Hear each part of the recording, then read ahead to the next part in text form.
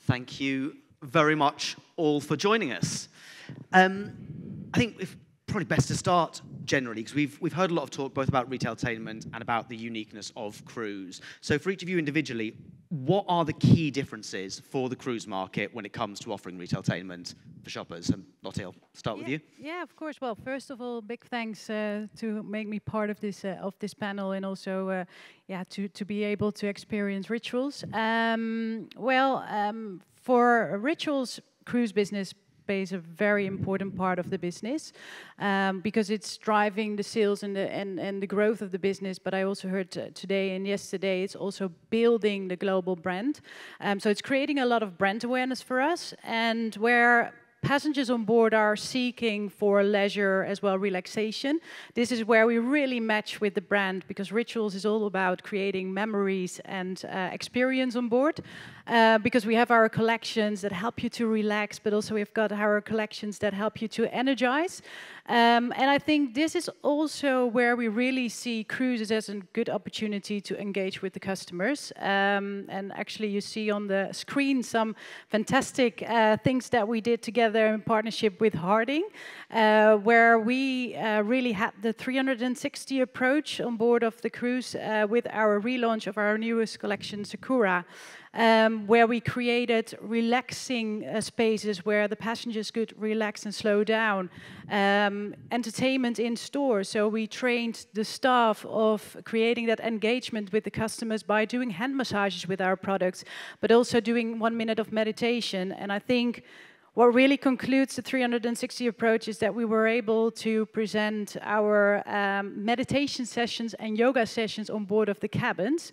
So on the television screen on board of the cabins, you could do your own yoga and meditation classes in the cabin. And I think this, it gives you the opportunity as a brand really to showcase and create that retailtainment, how we call it.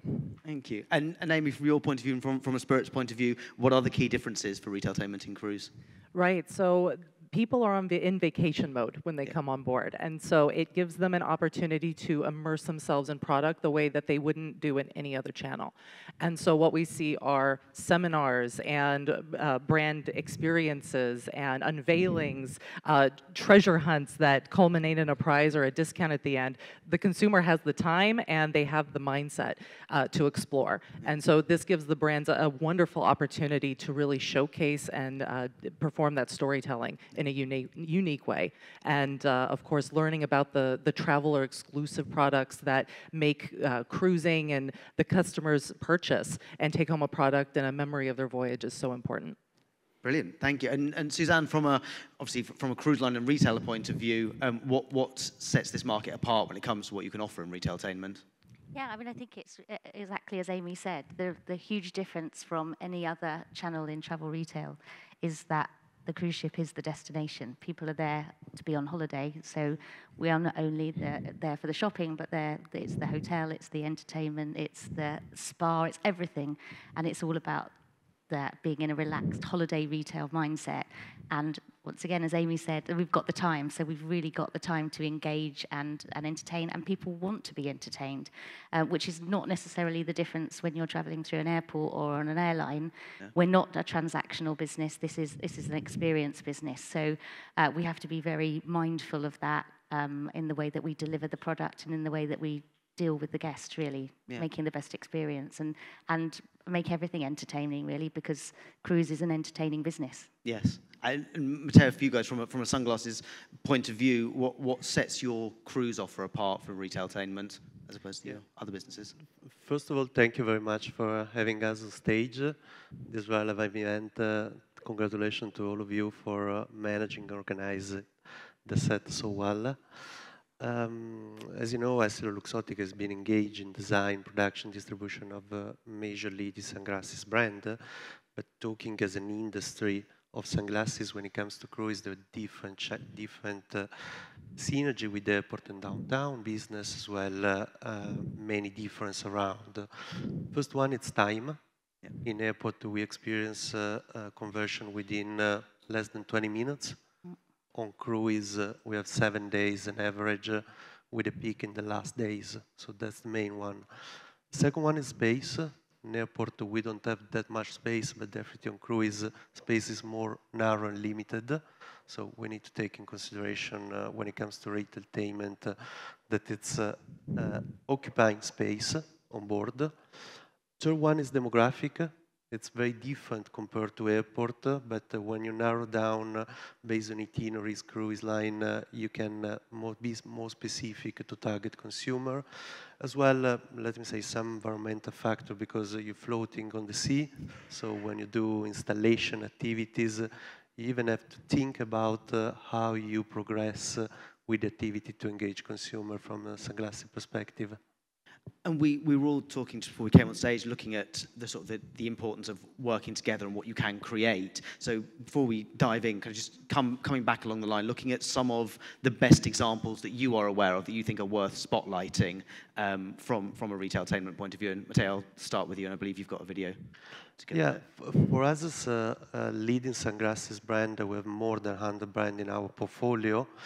The key elements are mainly around two words. One, it's innovation.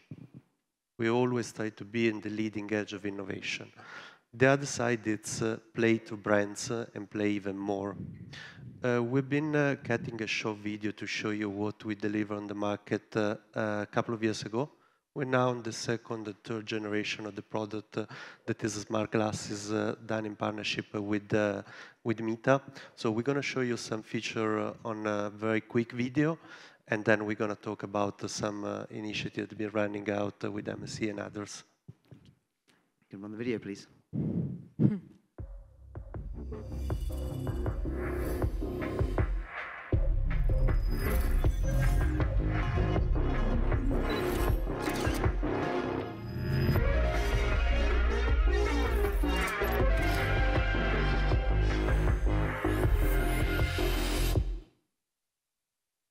Yeah, this is basically a very cut of the video of the smart glasses we deliver on the market, and as a retailtainment we performed last year with MSC, like a trunk show to follow the crew on board to understand where the passengers are and to let them play with the product, and even conversion was very, very high.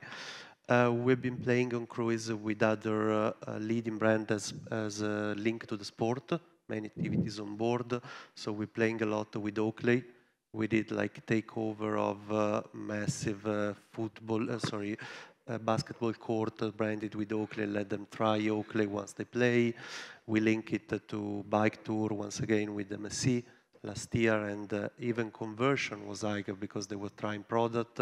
As well in airport we have many other examples. We can quote, for example, the partnership we have with Ferrari. So we're creating massive queue inside of the airport when we play simulator, where people can play with Ferrari simulator, real one. We play a lot even with the licensed brand and luxury side through VR and augmented reality, both linking to event and brand. We did some experience with Wimbledon last year through Polo Ralph Lauren, as well Prada was part of the game with different activity in airport, but definitely we would love to do more even in cruise playing brands. Yeah. And Suzanne, from your point of view with MSC, what have been some of the retailtainment opportunities that you've seen sort of work best within your offer? Yeah, obviously at Harding as well, we saw some amazing activations with Rituals and other brands. But yeah, I think the amazing activation that I've seen on MSC, I'm obviously very new at MSC, is the Lego activation. So I think where we can pull different functions from around the ship, which I think we'll touch on a bit later, but we work with the kids' entertainment teams as well, and we make sure that we've got Lego figures walking around, and we can get the kids entertainer to come down with the Lego figures, take them into the Lego shop, which is where we've also got some beautiful bespoke MSC Lego figures, which become some of our best sellers. But we can really create that excitement with the kids, but not just with kids, but with teens and adults as well. So I think if we can really incorporate and work with the other teams around the ship as well, that gives a great opportunity to create an overall entertaining package, really. And Amy, is that something that you see with the best sort of retailtainment opportunities in your market and sector as well? Yeah, so there's obviously so many different ways to be creative and present product on board. And I would say the most effective in terms of sales volume can be anything personalized. I've worked across all categories for travel retail, and anything that can be customized or personalized, we saw the data yesterday on that, we will see between 100 to 300 times sales volume. Wow. And so it's tremendous in terms of driving, but a great example was mentioned earlier by Alex at NCL with Emma Walker coming on board and unveiling the travel exclusive Johnny Walker Extraordinaire. But in addition to that, it's not just having the unique concept. It's also a big part, especially when you're looking for fleet-wide initiatives in retail, is repeatability. It has to be something that can be executed by the staff, cruise in and cruise out to see real success long-term. Yeah. Having those pop-ups, having those activations, that customized element is key to the channel. But long-term repeatability is key. And Lotte, for you, you talked a bit about the fact that you sort of do things in the room and stuff like that. What have been your big retailtainment successes in cruise? Yeah, well, for us, Retailtainment is part of our company. I mean, we really like to engage with our customers. So if you enter, for example, a travel retail store in an airport, you get a cup of tea offered while you're browsing around to really slow down from that stressful journey. You also will be able to test the products at the water island, and that's something that I find really interesting also to see how can we bring that through the cruise market, because often it's products on shelf, but what can we really do to create that engagement and also to bring that storytelling across? And I think that's where the training part, and I really liked the presentation of Adrian yesterday, is training is key. So I think we play as a brand an important role to bring the storytelling about rituals, but in general, I think that's something that we should really focus on. Yeah, there's been a bit of a common theme there, that no brand or cruise retailer can do this alone, can they? Something that has to be done in collaboration. And in your experience, how important is that collaboration to making the most of the opportunity in retailtainment?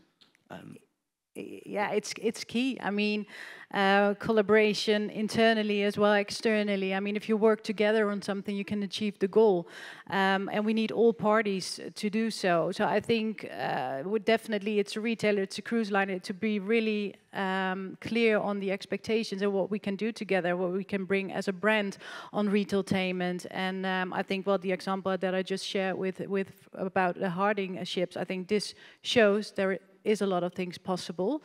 So yeah, that's how I see it. So collaboration is key.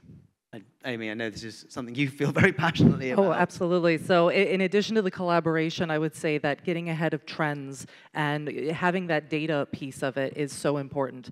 Activations, when it comes to the three main players, the retailer, the brand, the cruise line, everyone views activation through a different lens. Yeah. And so having all three parties together to collaborate and pivot and provide feedback meaningfully can shave weeks, sometimes months off lead times of activations. And so having all three players together communicating and staying collaborative is key. Yeah, the travel retail does love a trinity to be working together. Obviously, Suzanne, you guys have a unique situation at MSC because you are two parts of that. Yeah. How does that sort of collaborative business work? Yeah, I think it's a huge opportunity, I think, and I know different cruise lines work really closely with concessionaires, but I think being at the table when key decisions are being made, also just being able to hear what's going on around you and piping up and say, don't forget about retail, or how can we work with you, whether that's the new Broadway show that's coming, can we help out with the licensing there, or can we help in the spa and do some activations there, kids clubs, photo, whatever it is. If you're at the table, as you said, things happen much quicker if you can be part of the process from the beginning rather than piping up at the end when something's fait accompli. So yeah, definitely makes a difference being part of it, but totally agree. It's not as easy as it would seem, because obviously retail is still a small part of a bigger picture. So food and beverage and hotel, as you know, as some of our cruise line partners know, that's still kind of the main voice at the table. Yeah. So it's not all plain sailing, to use a terrible sailing pun. But yes, it makes life a lot easier. And Matteo, what have you seen collaboration unlock for you guys? And are there aspects of working with cruise lines that gives you an opportunity to do more within the cruise sector, do you think? Definitely yes. I mean, collaboration is key for us above all because we work in a fashion industry. And when it comes to fashion, you have at least 2 main stories around the year, and every time they change. So we should link the brand stories jointly with the demographic on board, as well linking to the itinerary, because when it comes to exclusive product or more personalized service, when it comes to entertain the people that are on board, it's key to understand and address all the point connecting all the dots that you have it on the table. So much closer we are as a brand to every cruise line, every retailers on board, more opportunity we can get and we can gain for all of us and entertain the customer at the very end. What do you think are the key opportunities that are in the market to develop Retailtainment further, to take it to that next level? Amy, come to you first. What are the opportunities that are there, and possibly the barriers that need to be overcome from your point of view as Diageo to make the most of that? Well, I mentioned before, the data piece is very crucial. So I think a barrier, no surprise to anybody here, is connectivity on board. Brands have very, very well thought out, fleshed out brand toolkits for activation. And I would say that this is assumptive that someone has their mobile device active and ready to participate in this retailtainment. And so digital is such a big part of that because it feeds very well into that personalization element that we spoke to before. So when you have a space on board that doesn't have that digital capability or that connectivity, then what you then see is a challenge when it comes to receiving that data, measuring ROI, and that can be a barrier for unlocking future investment. And how do you think that's overcome? What are going to be the keys to helping overcome that problem? Sure. Keeping the conversation open and partnerships are key. Ensuring that the brands, the retailers, and the cruise lines are all innovating. Yeah. And I would say that that's very top of mind with everybody in this room. We all want to be innovative. We want to bring first to market. Cruise is a channel that we're super interested in investing in. So we have to find those solutions that allows for the data piece.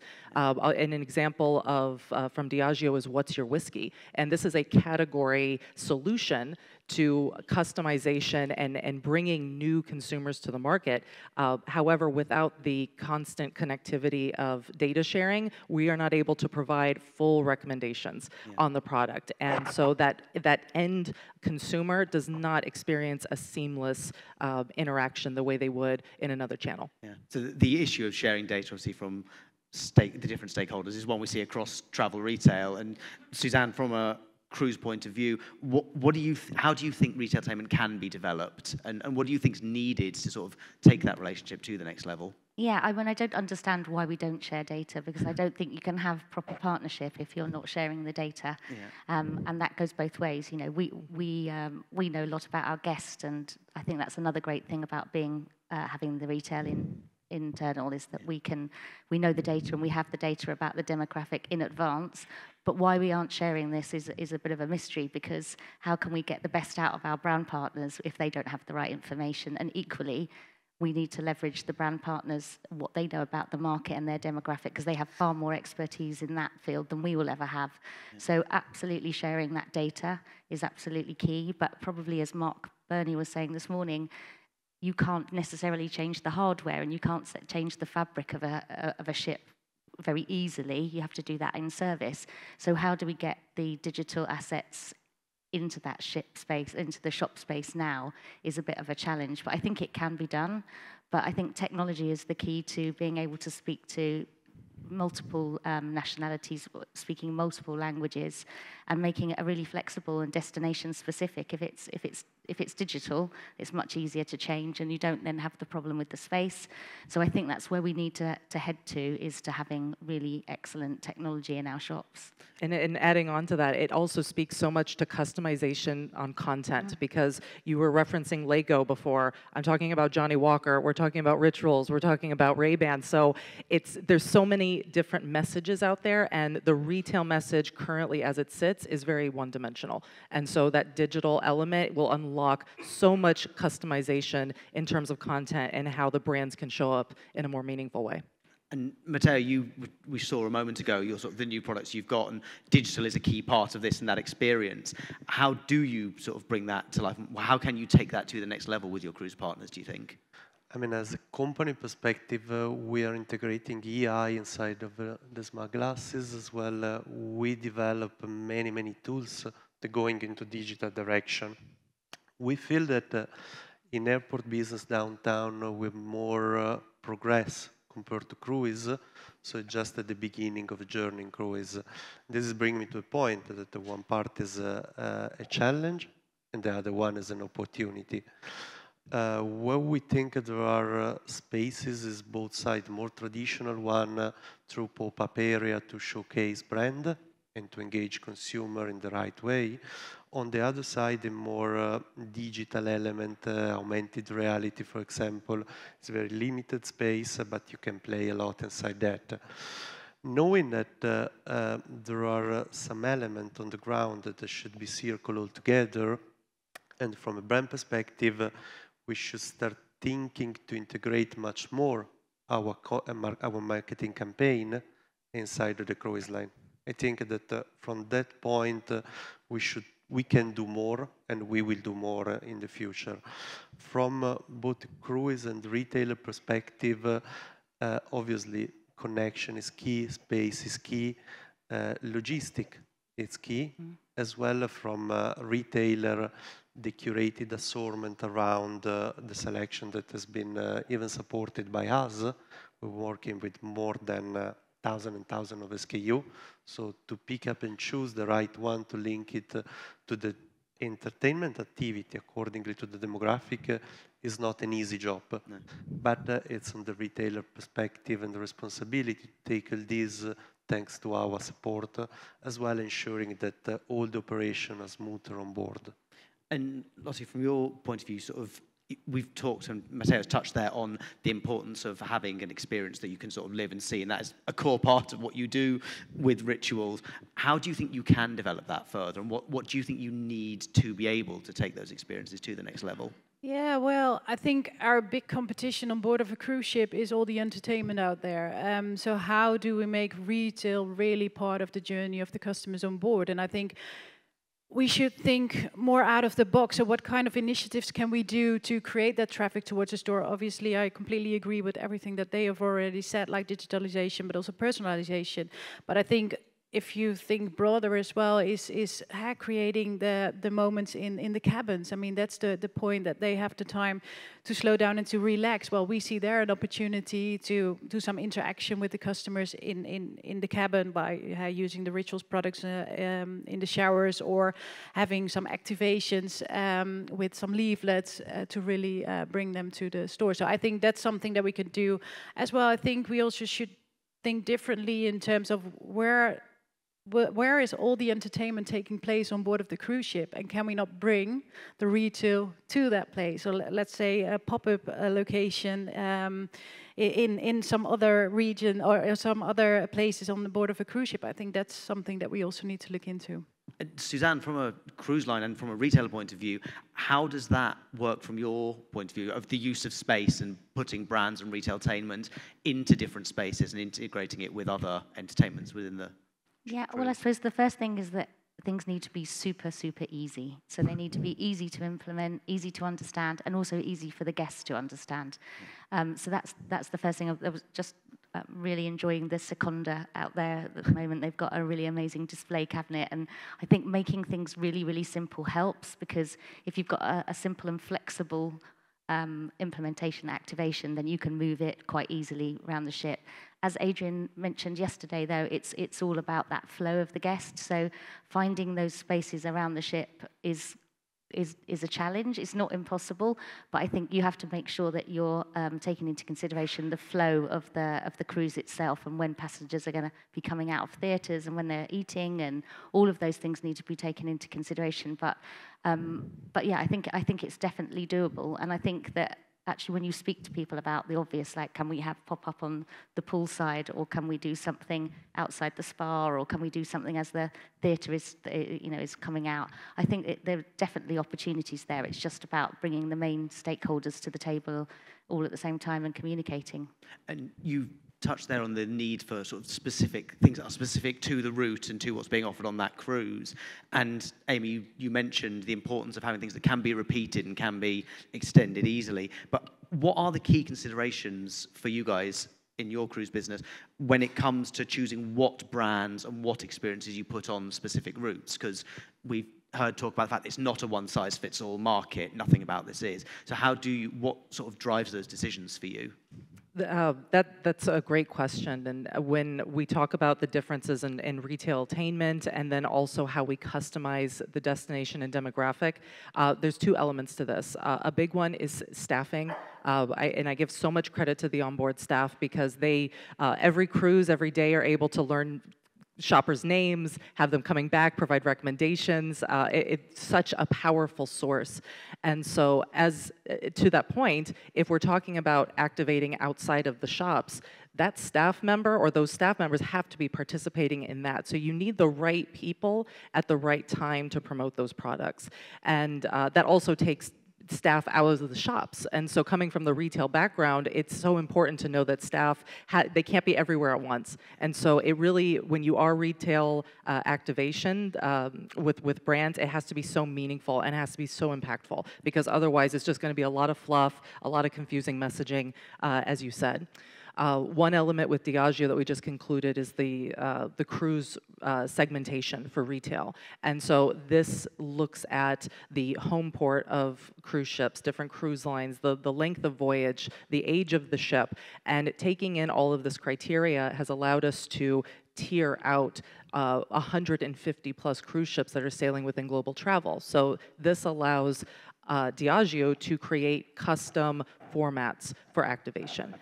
House of Walker is a great example of this because we have, everyone is probably very familiar with the Johnny Walker tastings on board cruise ships. And so we're bringing this up now to today's tastes, focusing on travel exclusives. And so we know that it's not a one-size-fits-all. You have beautiful flagships that are new, that are innovative, and they have maybe better opportunities for visibility. But the bulk of the revenue is coming from these tier 2, tier 3 ships. So that's where the core programs are, and you want to make sure that anything that you're launching on board is going to be able to tailor to the tier 3, the tier 2, tier 1, and flagships, and with minimal intervention from the brands, because the staff need to be able to execute cruise in and cruise out. And Suzanne, I can see you nodding away there. It's an interesting point, isn't it? That how do you guys go about choosing what brands and what activations you want on specific routes, and how do you go about sort of, and what can be the logistical issues sometimes in making that happen? Yeah, obviously it would be much easier if the ships weren't moving. So you've got the physical and logistical constraints of getting that activation on board, and then not only getting it out and displaying it easily, but then how you store it. That's a really big issue. But once again, it comes back down to that training, and can we get the staff and the teams on board to really understand what they're activating, so that once the brand has left, you guys have left, that they can still carry on and execute that when you're not there. But that ability to build those relationships can't be underestimated, as you said. That's what they're there for. They're really there to build those relationships with the guests, but we need to give them the information in order to activate properly. So I think that's a big thing, and we talked a lot about it yesterday, about how we get that training to continue with the staff turnover that we have, and using the digital assets if we can. Yeah. And are there specific things you look at from your brand partners for specific routes, or do you sort of choose a couple of retailtainment things that will be particularly tailored and then tailor the rest of the offer in a different way? Yeah, we do try to be really specific to the destination and to the itinerary and to the demographic. So that's absolutely what we do, and where the category are performing better in some areas than they would in others, that we really try and focus on those brand partners. And then honestly, it's really about the brands, it's about the partnerships, it's those that really support us and come with the data and come with the information tell us what's happening in their market as well, to help us make the right decisions about the assortment and the way we activate. That's really, really important. And Lotte, for you guys, what are the sort of key considerations you put in when working out which sort of retailtainment and which things will work on which cruises? How do you... Yeah, well, the Rituals collections are designed actually for all backgrounds. So we have a core collection which is affordable luxury for a very good price. So obviously with our 1,400 standalone stores across the world, we have a lot of data and we know exactly which collection suits which passenger, so we can adapt and adjust based on that. However, I think it's key, and there also the collaboration is to have those core collections, but more of that, it's how do you bring those collections across, and yeah, that's again the training part. So that's. And looking more widely at the cruise experience, and I know this is something that's been touched on briefly yesterday, and Suzanne, I'll come to you first on this. How can you go about integrating retail with the wider experience, with the bars, with the entertainment? What do you think are the opportunities there, and also the key challenges from your point of view that you need help from partners, or that you guys need to work together to be able to address? Yeah, I think the Lego example that I gave earlier was a really interesting one. We went as a team, so we went with the category manager, but also the head of kids entertainment, the head of strategic partnerships, and we went to Lego not only to see what they were doing in their markets as well, and the new innovative things that they were doing.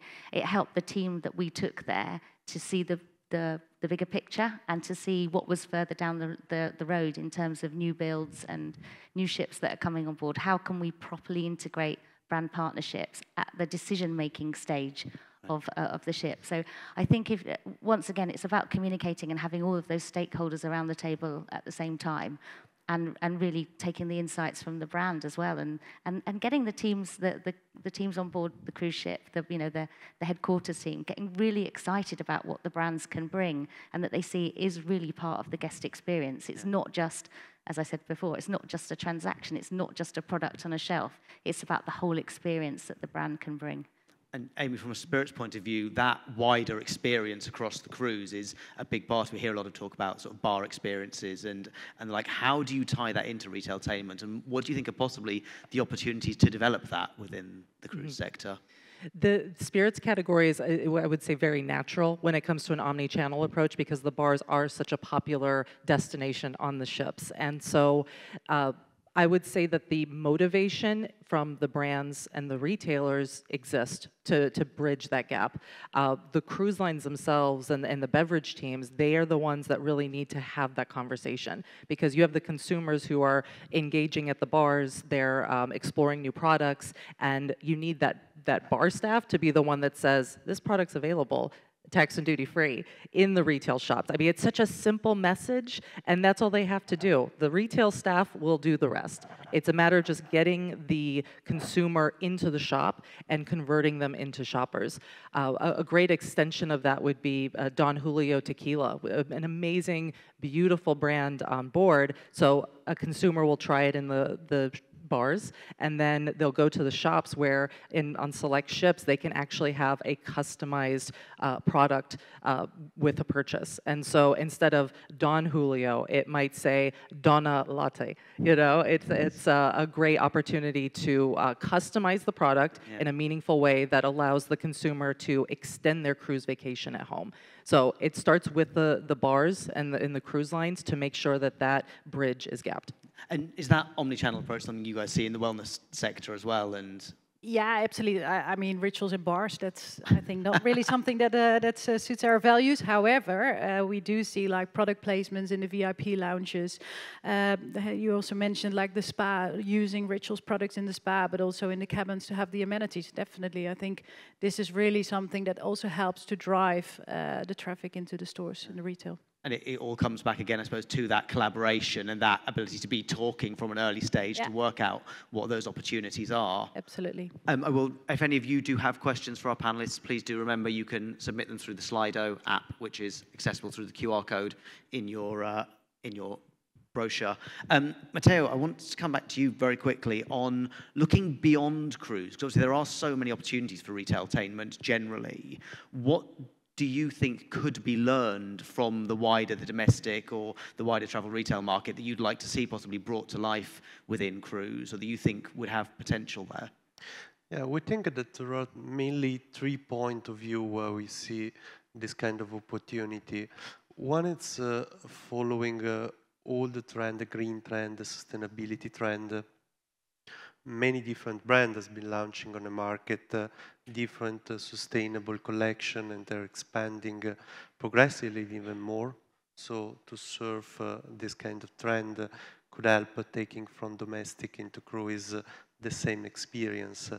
Second one, it's still omnichannel, when creating a similar experience between online and offline. People are browsing before the departure as well after the arrival or during the cruise for having very personalized service playing to brand. The third one, it's what we mentioned even before, it's taking some experiential retailing experience inside of a cruise. If you imagine, for example, during a journey, a specific journey inside the cruise, we can find tons of that, and you create like teams around the experience. You can mainly customize the experience for the guest on board.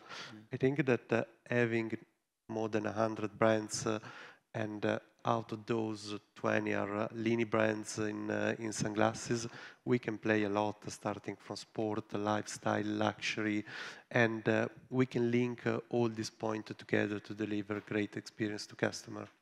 And Suzanne, do you have experiences you'd love to see brought to life on one of your ships, or types of experiences that you think could flourish within cruise? And what are the challenges, I think, in bringing in something new like that? Yeah, I mean, I think you talked about spa, but we're already talking to our, once again, that's in-house as well, our spa. So how can we really drive the traffic between the spa and the shop? Because that's the other opportunity that we haven't spoken about. How do you actually drive somebody from the bar to the? Once again, it's about training, but it's a very simple activation that you can have to say, you've tried it in the bar, now go and go and buy it. But also it's the same with the spa. You know, why can't we have small activations in the shop that then signpost people down to the spa? Photography as well, photo opportunities, particularly down in China at the moment. That's a really big opportunity. Photo walls within the shops. Yeah, and then the pop-up idea is obviously really exciting as well. So it's about getting the right format that can move and can be flexible. So you've found a great activation, but you haven't found the spot yet. So is it flexible enough to move and make it work wherever it could sit? And as you put it there, why do you think more of this doesn't happen within the market already? What are the key obstacles? Yeah, I mean, we've talked about them before. Logistics is a big one. Time is a really big one. Adrian talked about it. They've got so many other things to think about that you've really got to make it really simple and really obvious about where it's got to be. And yeah, and it's about bringing it to the table to sort of higher up in the cruise line to say, right, this is really important. We need this on the agenda because it's really going to drive guest experience. So where are those spots that we can put, even if they're flexible, but where can they be around the ship that we can activate as and when the flow is right and the time is right to do it? So yeah, I think there's a bit of internal work to be done within the cruise line to make sure that we prioritize that. But then it's also about making it really simple to communicate and implement. And with that in mind, Amy, what would you like to see coming in, or what do you think could do well within the cruise market that possibly hasn't come in yet, and how do you think it can be developed further? Mm-hmm. I think there's a lot of elements of education that from GT and from cruise specifically that needs to be communicated back to the brands. And so if the brands understand the footprint, that they're working with, they can modify their vision and they can come up with solutions that will work in a retail space. So coming outside of the retail shops is of course, I would say, key. Seeing more brand immersive experiences is also something that we should see more of. But again, it has to be flexible. It has to be something that's able to be rotated, because you have a cruiser who maybe goes once a year on a voyage, or in Carnival's case, up to 6 times. So you need to keep the offers fresh. And so having flexible selling formats, and we can see how different substrates and different digital elements can assist in that. But having the brand immersion is key and something we should see more of. And Lotte, starting with you, how do you find that balance, do you think? Because we're talking a lot about wanting the retailtainment spaces, the entertainment spaces, but obviously there is, you guys are there to build brand equity, but also sell products. Where do you think that line is between experience and selling when it comes to retailtainment? Yeah, well, obviously the objective is to sell your products. However, without retailtainment, I think you can't sell the products. I mean, if the products are just there on shelf, nothing will happen, of course, if people know the brand. But I think there it comes really on the interaction, the brand knowledge from the teams on board, to be able to also advise the customers on the different products. So I think, yeah, we from a brand can definitely bring more storytelling and a product knowledge towards the team, so that they are able to sell the brand. And I think there is a balance of retailtainment versus sales, but without retailtainment you can't sell. Suzanne, I presume for you guys this is an interesting one. How does that work for you, for what you look for from brand partners? Yeah, I mean, I think it's that understanding as well, that it's you've got that dwell time, so you've got the time to really build relationships, and building relationships is really key. And if you build that relationship with the guest, and I think we heard from the data that people are going to come in 3 times, so you don't have to have a hard sell. You know, you can build that relationship. You know that person's going to come back. Give them a reason to come back. Come back tomorrow. There's going to be X and Y, and I think you can build that in to just great guest experience, really, making sure that somebody knows their name, knows what they're doing. Did you enjoy the show? Come back tomorrow. So it's about building that relationship, and then the sales will naturally come out of that, I think. And Amy, how does that work for you guys in practice? We've touched on the challenges of being across bars and in stores, but where do you find that sweet spot for sales against experience with your brands? Well, entertainment always has to come. Entertainment education has to come before the sell. And so we know that entertainment is a key part of selling on board and bringing that message. I would say that ensuring that the message is succinct and easy to understand is going to be great for everybody when you're looking at multinational and various languages, and making sure that the message is clear. So entertaining to bring that message, capitalizing on digital, utilizing the cruise apps, and ensuring that the consumer leaves with having learned something new and taking home a memorable product is going to be key in bridging all of that. And Matteo, how do you address that balance between teaching people about these new products, giving them the experience of it, but also actually delivering the sales that you obviously want and need and expect? I mean, the ultimate goal is and will remain the same, that it's hopefully to sell more on board. This is bringing me to the consideration that retailtainment is a tool to engage consumer that most likely are carrying the brand, or they were not passing by the shop, so you have a tool to engage them inside. It really differentiates brand to brand. So when it comes to luxury brand, as we have it in our portfolio very massively, it's more on the caring of the experience of the service that you provide to the consumer. It's like you enter in a high-end boutique, and you should keep that standard very, very high. On the other side, obviously, we keep the standard very high for all our brands, but it's a different balance between the sales and the experience we deliver in the same spot. Then, without forgetting that people are passing by and come back most likely in the shop and take not that product that has been showcased during entertainment, but it might be another one, so we reach even the same goal. Yeah. And Lotte, if I can come to you, what do you think are the key touch points when it comes to engaging consumers across the cruise line? Across the cruise line, I think it's already start by pre-boarding. I mean, giving all the information, what is available on board. I think that's the first starting point. And then having had digitalization to bring messages across and creating that. Well, every time again that okay, there is a store. I need to go there, and you need to trigger them basically. And I think that's something that we as a brand, but other brands can do as well, is to see okay, what are the opportunities in the cruise outside of the retail stores? And I think there are plenty of opportunities for brands to explore. And Amy, from a spirit-specific point of view, how do you go about creating and maximizing those touch points in a cruise environment?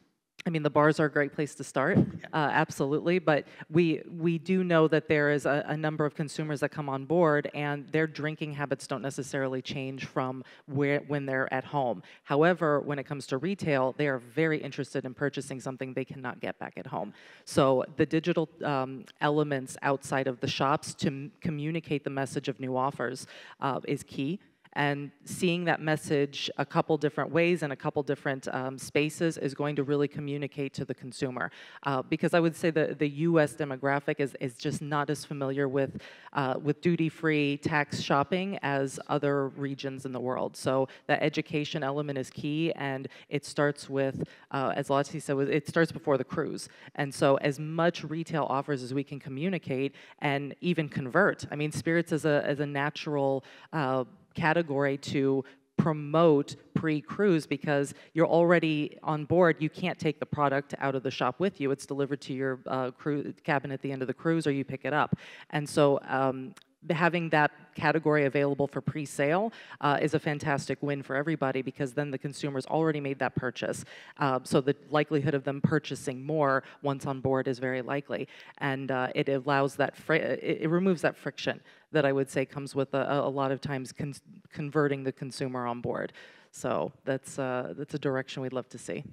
And I am conscious that we are tight on time, but finally, I just wanted to pick from each of you briefly, how do you think and possibly hope Retailtainment in cruise will develop over the coming years? And Matteo, I'll come to you first. I think very easily in the short term, linking brand to event and activity on board. We use the same infrastructure. Then we can build into that more personalized and immersive experience playing through sunglasses. We're lucky that on board he always has the sun, so sunglasses part of the ingredient of the cruise, as well going more farther in the funnel with technological enhancement, show the connectivity, follow this trend, as well the sustainability and eco product will gain more and more importance, so we should start thinking about more carefully. Brilliant. And Suzanne, from your point of view, how do you see Retailtainment developing? Yeah, I definitely think it's all down to partnering with other parts of the ship. I really, we see them all as very separate, and we kind of work in silos a bit. But I think the minute that we start seeing that from the guest experience, which is that they don't see them as different, they're just they're on holiday, they're in a massive floating hotel, and actually they just don't see them as separate, so we shouldn't either. Yeah. So how do we start working better with the bars and the spa and the casino, all of those things? I think if we can crack that, it's going to be a great guest experience. Amazing. Amy, that nodding away. You said. It's so well said. Yeah. And I would say as well that what I really look forward to seeing in the future is how the cruise apps are evolving. I mean, we heard from Princess earlier, and it sounds like there's some really exciting things on the horizon. So that is something that is super. I mentioned it before, just having dynamic offers that are custom to the consumer, I think is just so important. And as well, looking at, outside of the box geofencing, as you look at the home ports and you look at the even just bobbing around in the Caribbean, having custom retail offers that's accessible to the consumer so that they're aware of the products on board is a very exciting prospect. And Lotte, finally from you, how do you see it developing? Well, I think we all have one goal, and that's to have more Retailtainment on board. So I think let's start the conversation and afterwards the collaboration, because I think there is so much potential. Amazing. Thank you very much indeed for all of you for your time. Ladies and gentlemen, please join me in thanking my panelists here. I think we're going to move forward to the obligatory photo. Oh, yeah. I'll come in front of the tables. Come around that way. And I suspect we'll then be asked to move that way. Yeah. This way or that way? Up to the left, please. Thank you very much. Now we do the song. Sisters. Or I will survive.